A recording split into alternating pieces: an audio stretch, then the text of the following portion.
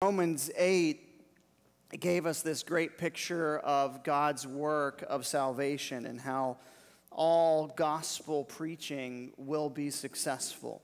All gospel preaching will be successful, and what God calls, He accomplishes. And last week I started out telling you about how the last few weeks I've been waking up to hearing a lot of noises in the neighborhood. Between a house being built over here and another one getting ready to be brought in over here. And the Alexis family's been hearing lots of booms and bangs and hammers and stuff like that as well as all of our other neighbors around. And we mentioned that what happens is there's a lot of work that's going on and you're not seeing anything for a long time. And then and because all that work is being done in the foundation, and you have to work on that foundation. And then at some point, you start seeing an edifice come up. And we started seeing that across the street this week. Because, oh, wow, that's popping up in the air now. You're getting to see something, see where this fruition is happening. And there's a sense as the Apostle Paul is explaining salvation, rooting the church in Rome, and we shared last week of the circumstances of him wanting to go to Spain by way of Rome, and also help with this pastoral problem of this schism in the church and this cultural rift between Gentile and Jewish believers and the ones that have been expelled and then coming back, and some of those cultural dynamics that are coming there in the life of the church. And as he's talking about that, he's explaining the gospel, and part of that is he has to go back to give us the foundations of the gospel of where this all came about. Because there's some things there's a lot that was going on under the surface before we see something come up at the top of the surface. And from our perspective, from the evangelistic perspective, there's the presentation of the gospel and the reception of the gospel. But what Paul is saying, that yes, that sprout of that fruit of faith coming up where you can see is there at that point in time. But there was something else that was going on in the foundation all the way in eternity past.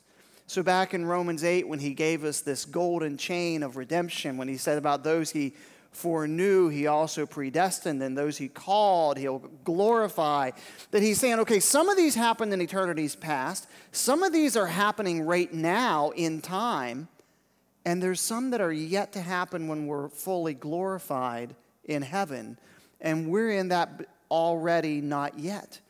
And so that foreknowledge and predestination happened in eternal life, that calling, that effectual call of God, that's when we first start seeing, and that acceptance of that calling is when we start seeing the sprout come to surface, when we see it coming out from the surface of the foundation to where we see it from that evangelistic order, that we see someone receive Christ as their Savior. And that's happening in this space-time that we're in now. For some of you, that happened in the last couple weeks, praise God. For some of you, that might happen today. For some of you, that happened maybe a year or 2 years ago, or 30 or 40 years ago, when you received that call and accepted that call of salvation and called on the name of the Lord. And for some of you, I hope that would be today. And so we're seeing more and more of this come up. But Paul shows us more of this foundation.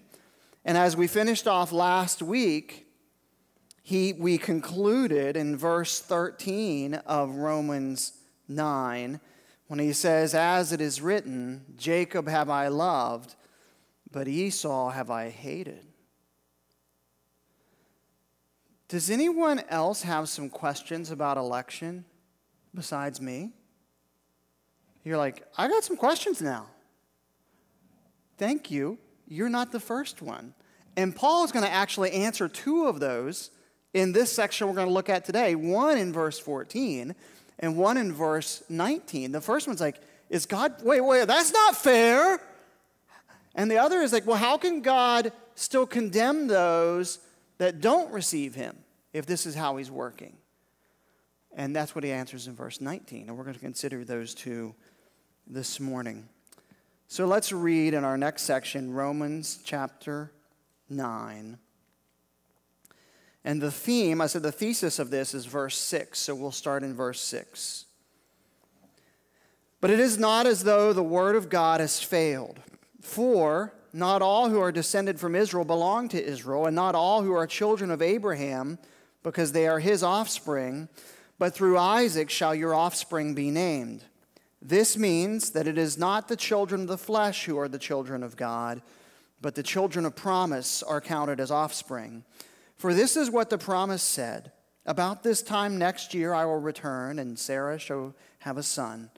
And not only so, but also when Rebekah had conceived children by one man, our forefather Isaac, though they were not yet born, and had done nothing either good or bad, in order that God's purpose of election might continue, not because of works, but because of him who calls, she was told, the older will serve the younger. As it is written, Jacob have I loved, and Esau have I hated. What shall we say then? Is there injustice on God's part? By no means. For he says to Moses, I will have mercy on whom I will have mercy, and I will have compassion on whom I have compassion. So then it depends not on human will or exertion, but on God, who has mercy. For the scriptures say to Pharaoh, for this very purpose I have raised you up, that I might show my power in you, and that my name might be proclaimed in all the earth. So then he has mercy on whomever he wills, and he hardens whomever he wills. What will you say then? Why does God still find fault? For who can resist his will? But who are you, O man, to answer back to God? Will what is molded say to the molder, why have you made me like this? Has the potter no right over the clay to make out of the same lump one vessel for honorable use and another for dishonorable use? What if God, desiring to show his wrath and to make known his power, has endured with much patience vessels of wrath prepared for destruction, in order to make known the riches of his glory for the vessels of mercy, which he has prepared beforehand for glory. Let's take a moment, ask God to help us as we consider this.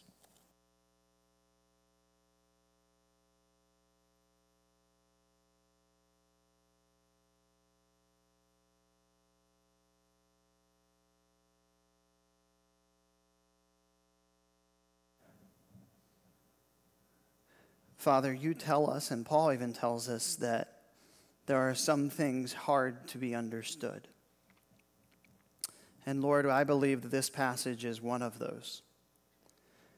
And so, God, although we will not plumb the depths of this, I pray that the Holy Spirit would use this portion of the Scriptures. Lord, you tell us that all Scripture is given by inspiration of God and is profitable for doctrine, reproof, for correction, for instruction in righteousness. And that includes Romans chapter 9. And so, God, it is profitable and able to work. And so, Lord, we ask that you would take this text and let it speak, and that it would accomplish the work in our lives. Give us a big vision of God in this. We pray in his name. Amen. So, some of the foundation stuff that we talked about was confusing last week. Election was the doctrine that God gave to contrast between works and calling. When he talked about how it's not by works, but by grace that we're saved, he used the doctrine of election to show us that. And he used Isaac and Jacob and Esau and Ishmael as examples from the patriarchs of this. And then we have these questions about this that came up. And Paul naturally notices this. He knows this is coming. And this is all in this question about the Jews and the Jewish background and what's going on with the church. And so Romans 9 through 11 are this section in dealing with that. And it brings up this question that if God made promises, like all these promises that he's made about salvation and believing and calling and justification by faith that we've seen throughout the book of Romans, he made promises like that to the people that were literally called his chosen people. And since most of them are rejecting him, has God not kept that promise then? Or as verse 6 says, has the word of God failed? If God didn't keep his promise to the Jews, then the righteousness, his righteousness is then in question. And how can he be this righteous God, as Romans 4 said, that he can justify them justly, and the justifier of those that are sinful. Now, ironically, it's funny that in Romans 4, Paul is trying to defend God for saving anyone because they are all unrighteous. How can he do this and still be a just God? How can he be the just and the justifier? And here he's defending God of, well, how come he's not saving everyone then? And this is, so it's kind of on there. So has God failed the Jews then? And the question is, no, he didn't promise righteousness to all, rather to the ones that were Abraham's true children that believed the promise. And those questions came up, and this is a very God-centered passage that's pointing us to this big view of God. And it kind of flies in the face of the customary way that we're often thinking about salvation, that we're often thinking that we are the center of the universe and the object and end-all of everything related to salvation. And this passage is really showing us, no, all this was to show off God's glory in the end. That there was something more than us in the picture, that contrary to what's in our nature, the world doesn't revolve around us. And this is God-centered here, and that I also emphasize that we need to make sure that we're taking Romans 9, 10, and 11 together so that we're not on one extreme or the other. And we're not just focusing on the sovereignty of God and election in Romans 9, and not just focusing on human responsibility and belief in the preaching of the word in Romans 10. Both are important. And we're taking both of them, as we mentioned at the end of the service last week, that we want to, as Spurgeon quoted, preach the doctrines of the Puritans with the fire of the Wesleys and bring that together. And then... But the source of all this, the end of this, when we come to Romans 11, Paul puts this human responsibility and sovereign election together, not in theological systems and conflicts, but in worship. In Romans 11:33, it results in this doxology of the depth and riches and wisdom and knowledge of God, how unsearchable and inscrutable are his ways, who has known the mind of the Lord, who's been his counselor, who has given a gift to him, for from him and through him and to him are all things, including our salvation. To him be glory forever. Amen. And so the end is worship. And before entering into these questions, Paul gave us in verses 1 to 5 his heart for souls. And so we saw that we don't just want to have Paul's theology of Romans 9, 10, and 11, but Paul's burden for souls that we see in Romans 1 to 5. And that every Christian ought to have a burden for souls. I wonder, how's your sweetheart list going? You got those 5 people you're praying for? You know, someone who's your one that you're thinking of, that I'm praying for this person to be saved, and that they're going to take steps of building a relationship or a redemptive relationship with them. And so we're thinking there. So kind of the syllogism is, if A, God promised this, and B, it's being fulfilled through the Gentiles, then C, God lied. Verse 6 says the word of God failed. But Paul is actually saying, no, A is being fulfilled through B, the Gentiles being things, so therefore God is right. And they're questioning Paul's loyalty and patriotism, but he's saying, no, I want them to be saved. I have a burden for them. Has God's word failed? And that was what we looked at last week, and the answer is no, because God is working out his sovereign purpose through history. And then it was through the promise that the gospel wasn't through descent. It wasn't just being a child of Abraham. Because Ishmael was a child of Abraham, and that wasn't. And it wasn't. It was through promise, not just what you merited. So it wasn't Isaac or Jacob and Esau, because it wasn't birth order, because Jacob was younger. It wasn't having the same father or even the same mother or even the same time. They're twins. But God, and it wasn't because of how they acted, because God says to them ahead of time, before they're born, before they do evil or bad, that the older will serve the younger. That it was this promise given, and we saw there that there's Esau's and there's Jacob's now. There's those that forsake the birthright, the promise, for the pleasures of this world, as he chose a bowl of soup over his inheritance. And although Jacob was messed up and a supplanter, he did cling to the promise.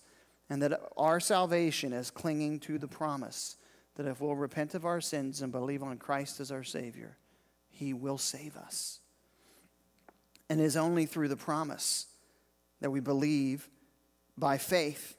So true Israel was those who recognized and embraced Jesus as the Messiah. Those that don't embrace Jesus were never true Jews in the first place. And so what about the Jews? Well, you can't say that the Jewish rejection of Israel is a sign or proof that God loses some of his sons and daughters along the way. No, he keeps them. The ones who rejected him were never his to begin with. There are Jews that have not followed Jesus Messiah, and that doesn't contradict God's promise. God's always been about this plan.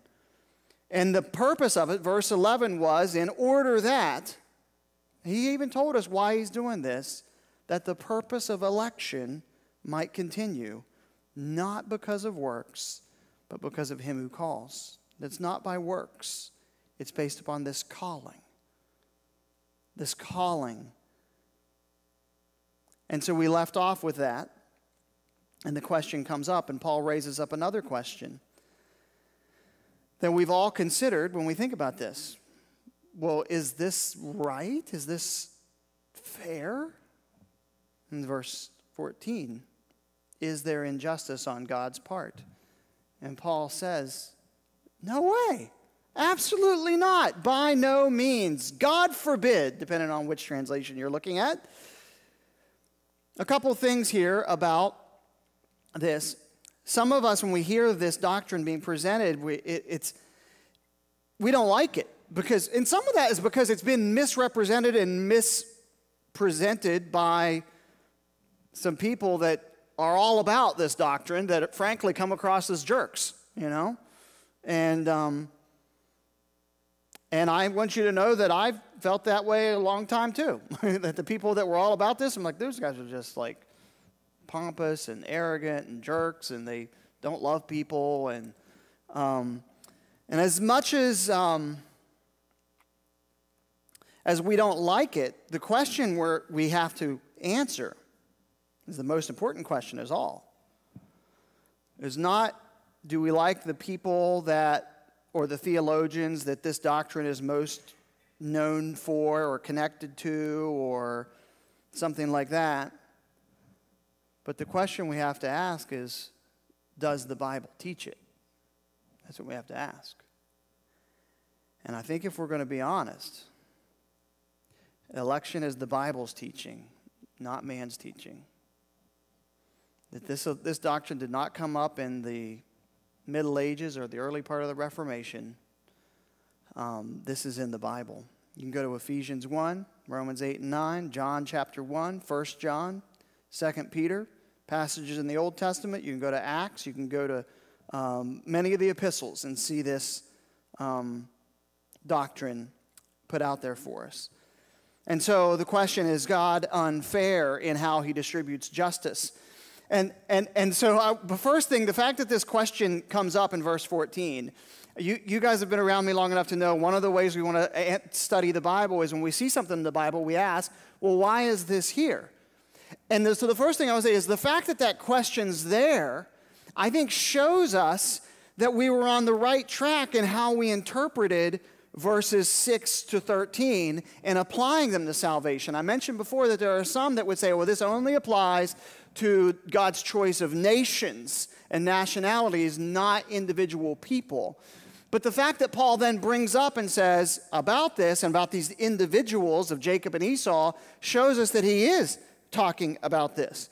Paul does not base it. And if we would say, well, it's all about foreknowledge and about God seeing how someone's going to respond in the future and then making his call. Well, then why would he be so clear to say it was actually before Jacob and Esau were even born that God said this, before they did good or evil? You say, well, why didn't you bring that up? And if that was the point, then this is the spot for Paul to say, hey, remember, I'm making sure I'm telling you this, I'm basing this on what I see in the future that these people are going to do and how they're going to respond to a message.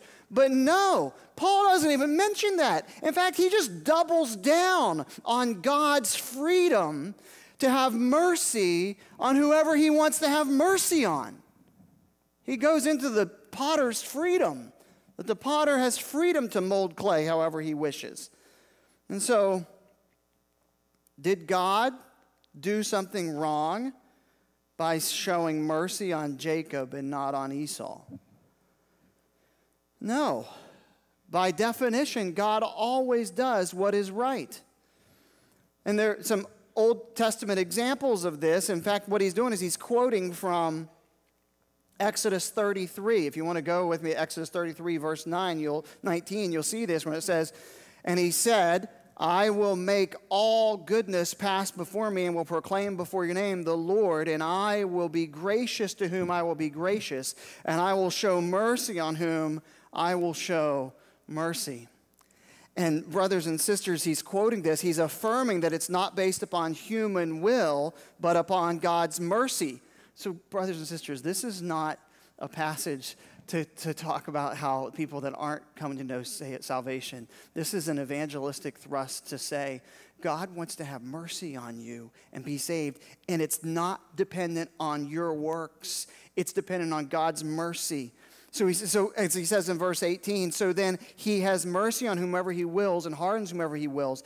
It's not dependent on us. It's dependent on the one who has mercy.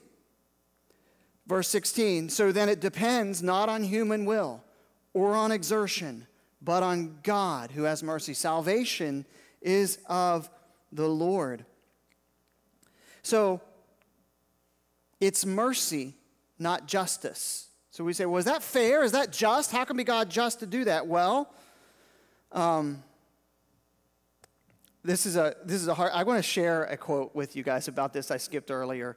Warren Wiersbe says this. He says that he said, "Try to explain election, and you may lose your mind. But explain it away, and you will lose your soul." Try to explain election and you may lose your mind, but explain it away and you will lose your soul. It's Warren Wiersbe. And so what he's saying is, if you explain this away by some other means,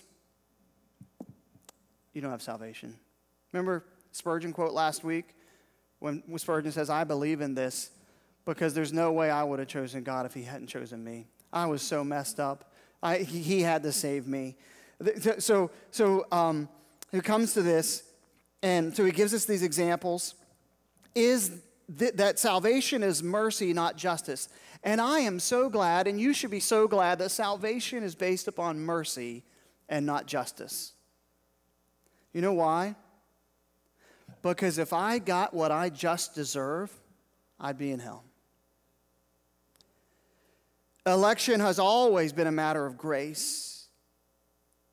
Here's Warren Wiersbe again. If God acted only on the basis of righteousness, nobody would ever be saved. The definition of mercy precludes an obligation. Is God obligated to save us? No. Mercy is something that by definition is we don't deserve. That's mercy. I don't deserve it. Getting something I don't deserve. I deserve hell. Salvation is mercy. God doesn't owe it to me. So I want you to get this. God doesn't owe any of us salvation, but he offers all of us salvation. Like this is the gospel is this offer of mercy. He doesn't owe it to us. If we got what we deserve, we split hell wide open. I love it when someone says, hey, how you doing? It's better than I deserve. Why? Because if I got what I deserve, I'd be in hell. And if you got what you deserve, you'd be in hell. It's about mercy. If God doesn't owe anyone mercy, how can we say that he's unfair and how he shows it to anybody? John Stott summarizes it, says this way: Paul's way of defending God's justice is to proclaim his mercy. That may seem backward to us, but it is not. Paul is indicating that the question itself is misconceived, because the basis on which God deals savingly with sinners is not justice, but mercy. So, if someone says, is there injustice with God? That's basically they're saying, are you trying to say that God owes us all? Are you saying God owes us salvation? Well, you're like, no, God doesn't owe me salvation. If God doesn't owe us salvation, then he's free to give it to whomever he wants. We're in Wiersbe again. God is holy and just to punish sin, but God is loving and desires to save sinners. If everybody is saved, it would deny his holiness.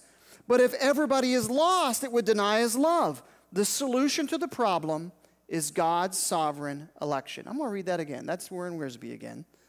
God is holy and just to punish sin, but God is loving and desires to save sinners. If everybody is saved, it would deny his holiness. But if everybody is lost, it would deny his love. The solution to the problem is God's sovereign election. Going all the way back to the Council of Dort, it said that God would have done us no injustice by leaving all of us to perish. God could have let all of us perish. The wages of sin is death. God would be right and holy to let every sinner receive the just payment of their sin. So the question, is that fair? Paul comes and says, you don't want to talk about things being fair. Because if it was fair, none of y'all are getting salvation. And Paul's not getting it, and Jason's not getting it. We don't want to talk about what's fair. Fair would be to leave us all in condemnation. The condemnation that we chose, both by our nature that we're sinners and by our choices to continue to act as sinners. We are saved by grace alone.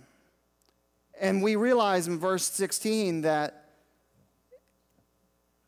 we had nothing to do with this. We had no inner goodness, inner deservingness that God would save us. It's all mercy. None of us deserve salvation any more than anybody else. This doctrine should humble you. It shouldn't make you arrogant. No one deserves this salvation more than anyone else. I mentioned this last week, that many of you can think of folks, you're like, okay, I sat in the same Sunday school class with that other kid that was 9 years old. Why did I believe this and he didn't? When I went to youth camp and I believed on Jesus, and whenever that calling, and you believed on Christ, and there were others that maybe were there that felt that same tug and didn't receive it. What made you be saved and them not? And it's not because of anything good in you. It's pure grace that God saved us. Saved by grace alone. This is all I plead. Jesus died for all mankind, and Jesus died for me, as the old gospel hymn says. So he gives us this example of Pharaoh and Moses. Pharaoh and Moses are both grow-up Egyptians. Both are murderers. Pharaoh and Moses both are murderers. Both of them see God work, doing miracles, parting seas, sending plagues. Moses believes, Pharaoh hardens his heart.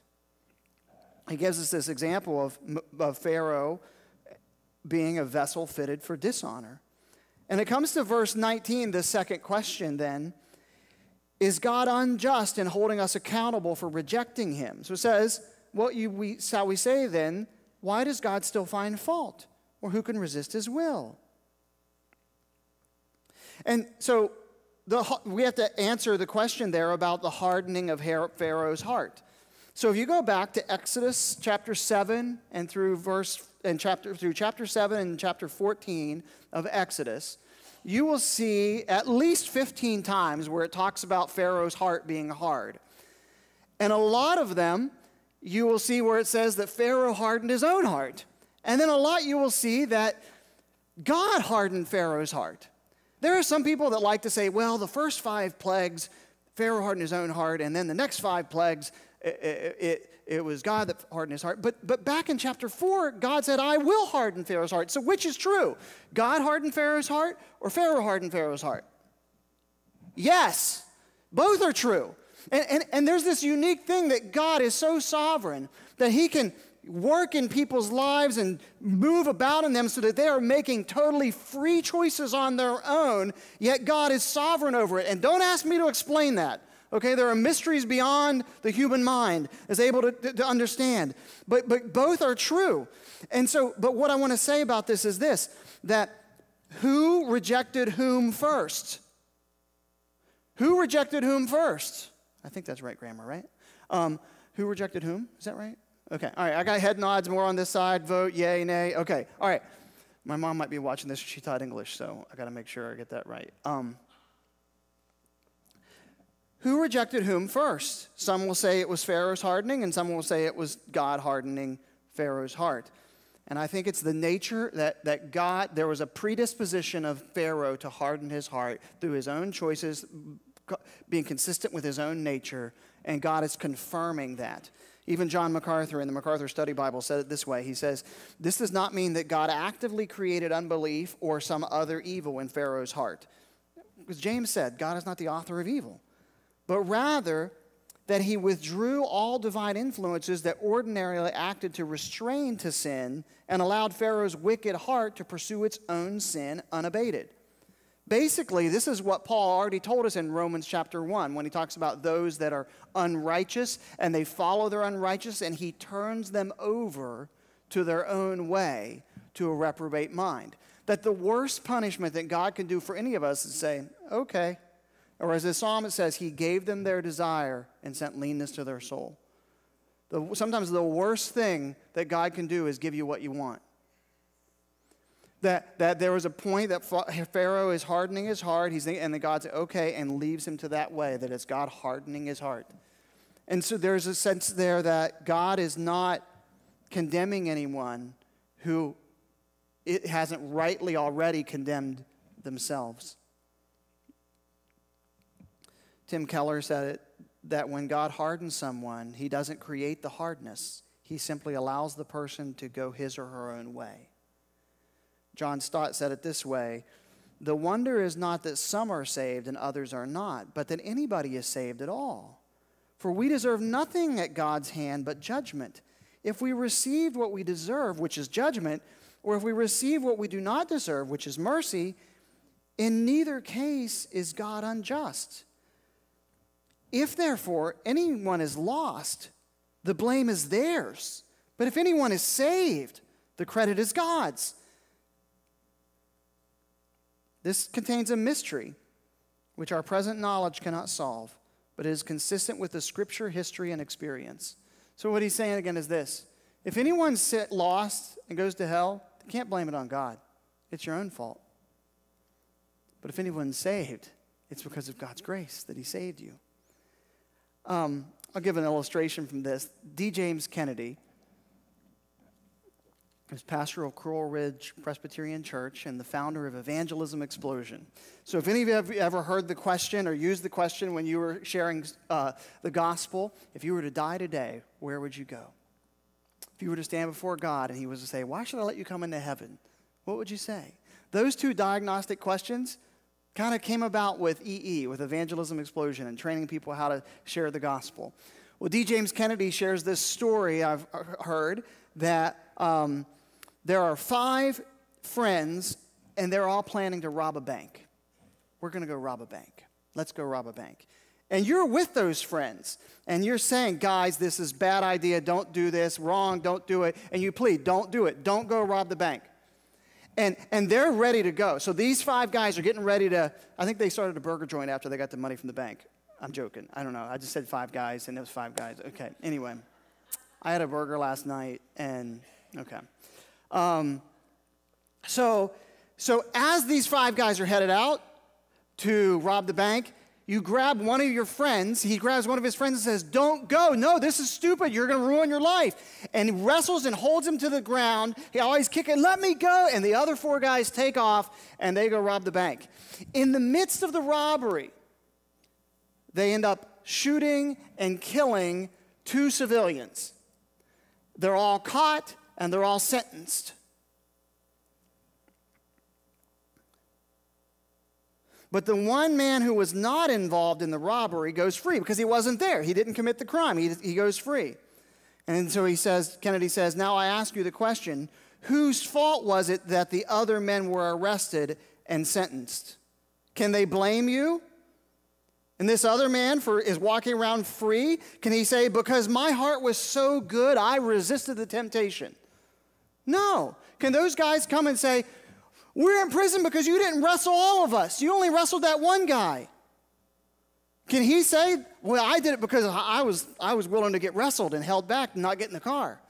No. The guy can say, I'm so thankful you held me back and didn't let me get in that car. And the other guys are in prison because they rightfully are in prison because they committed a crime. And so, the only reason that he is free is because of the person who restrained him. And so it is that those who go to hell have no one to blame but themselves. And those who go to heaven have no one to praise but Jesus Christ. And thus we see that salvation is by grace from beginning to the end. Or C.S. Lewis has a quote about this. I'm going to put it up on the screen. Hell is always a door that is locked from the inside. Hell is always a door that is locked first from the inside. So those who go to hell have no one to blame but themselves. And those that go to heaven have no one to praise but Jesus Christ. So then there's this question, is God's choice to save Son inconsistent with his goodness? And that's what we see in verse 20. But who are you, O man, to answer back to God? Basically, he says, you remember your status. Remember that you are not smarter than God. And that our response is, as Psalm 115 verse 3 says, our God is in the heaven and does what he pleases. That the creation doesn't say the creator, that God is the one. Are we smarter than God that we could figure out a better way to save to save his people? Do we have a better plan than him? I doubt it. Let's trust him. The ultimate end that God pursues in all things is his glory, including our own salvation. And we might not be used to thinking that way, but that's exactly the way it is. So, salvation is something that God owes none of us, but salvation is something that God offers to all of us. If we reject the gospel, it's all on us. If we receive the gospel, it's all on him. And one day, if we continue to reject him, one day he may let go and stop calling. That there's maybe someone here and God's been working on your heart to receive Christ as your Savior, and you've said, okay, maybe one day, or maybe I'll believe that. And Jesus, softly and tenderly, Jesus is calling old sinners, come home. But there's going to come a time that he stops calling. And you could call that when he hardens your heart. And that there's a time that you rejected it for the last time.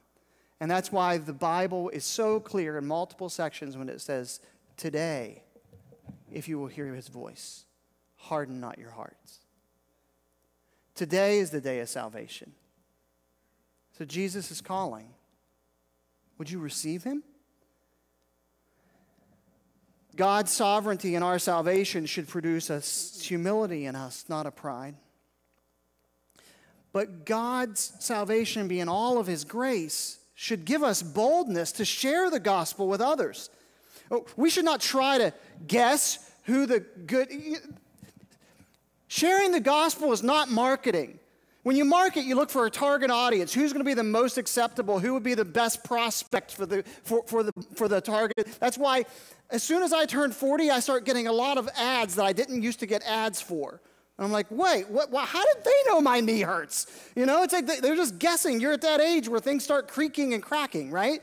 You know, I mean, it's like they're looking, someone's out there looking for a target audience of this, right? And we kind of do the same thing. We look at our neighbors, we look at our family members, like, oh yeah, he's never going to get saved. Well, they might be a good prospect. You know, they're kind of good people, and maybe they might be interested in getting saved. And we kind of do that. But what this doctrine teaches us is that, no, that God's going to have mercy on whoever he has mercy on. We shouldn't try to guess who's in, eeny, meeny, miny, mo, you know, duck, duck, damned, or whatever like that. Think who's in, who's out. No. We give the gospel to everyone. And I remember one time, I'm going to encourage you as we're thinking about who's your one, to think about who is the person. I want you to think about this. Who is the person that is the least likely person you know to get saved? I want you to think about them. You can think politically on the big national level, but I'm talking about someone in your sphere, your family, your friends, your street where you live. I remember doing this one time in a prayer meeting. And it wasn't here. It was in West Virginia. And we said, who's the person that's farthest from God that you think that person is never going to get saved? And there's this guy that I'm friends with. And I'm going to call him Joe. His name's not Joe, but his name, for our purposes, his name's Joe. So Joe is known as being a shyster in our little town. He's in real estate. He's a crook. Everybody knows it. I ride with Joe in his truck. He's got the breathalyzer installed because he's had so many DUIs. I mean, he's a fun guy to be around, and obviously, you know, it's hooked up. In order for him to drive, he has to puff on the thing that does his test. I go to the gas station. It wasn't Wawa, it was Sheetz. I still think Sheetz and Wawa are the same thing. Pray for me. My kids think that's heresy. And, you know, Sheetz has the thing like other places, you get so many coffees, you get one free, you know. So I see this guy regularly getting coffee. Hey, how you doing? Da-da-da-da-da. We become friends on Facebook. He messaged me some questions about eternity, God, what's going on. He's got kids by different girls, and he's just So I'm thinking, he is the last person in the world that's ever going to get saved. But I prayed for him to get saved. Had some other people praying for him to get saved. You know what? Years later, I wasn't living there. We're still buddies on Facebook. I see him in church, posting pictures of him in church, how he's come to know Christ as his Savior and married a Christian girl. Not perfect, still struggling with stuff, but trying to get his act straight. And you know what I had to think?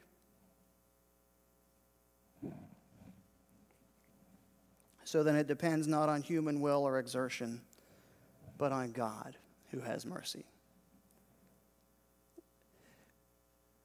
Who is the least likely person that you could think of that would be saved? And would you pray for them? You might say, well, hey, Jason, you've been talking about inviting somebody. I know this person. They never come. Will you pray about that? You know, God can save whoever he wants. You know, he will save, he will have mercy on who has mercy. And you don't know. This doctrine should give you boldness to share the gospel. That it's not dependent on you. It's not dependent on the way you share it, whether you pitch it just right. Whether your flyer you handed from the church had the perfect font and Pastor Jason didn't miss any commas in that flyer he made for the thing, you know. It's not dependent on grammar. It's dependent on God doing the work. And it should produce in us this idea of glorifying God ourselves. And so, God is calling. There are different callings in the Bible, the internal and the external. And the calling he offers to you is salvation. Have you received this gift of salvation? Let's bow our heads and pray.